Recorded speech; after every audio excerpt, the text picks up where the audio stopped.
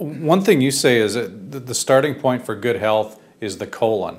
Why is that? A lot of people will say it's the gut health, but you say it's a little bit further down the track. Why? Well, I say the colon, but realistically, you're right. It is the whole intestinal tract, and I say colon because people associate the full intestinal tract with the colon a lot of times, and we have about 30 feet of intestinal tract, about 25 feet of small intestines, and about 10 feet of large intestines. So I believe that it works in unison, and really that was the majority of our research coming back and saying all of these toxins are coming in to the intestines and they're burning holes in the intestinal lining. They're causing leaky gut syndrome. Every single disease, including cancer, we could link to the intestines. If none of that ever got in the body through the intestines, they would never have the disease to begin with. Not only that, but the intestines are the largest endocrine gland in the body.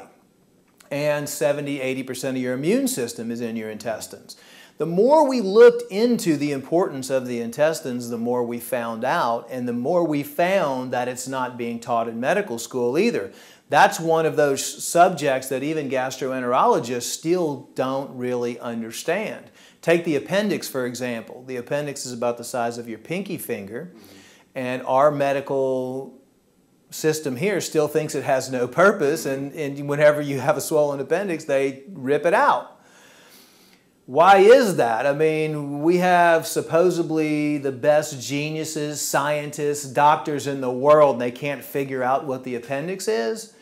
Well, one reason they don't want us to know what the appendix is, and we had to dig up research from Russia and Germany and have it translated because scientists over there have done the studies on the appendix.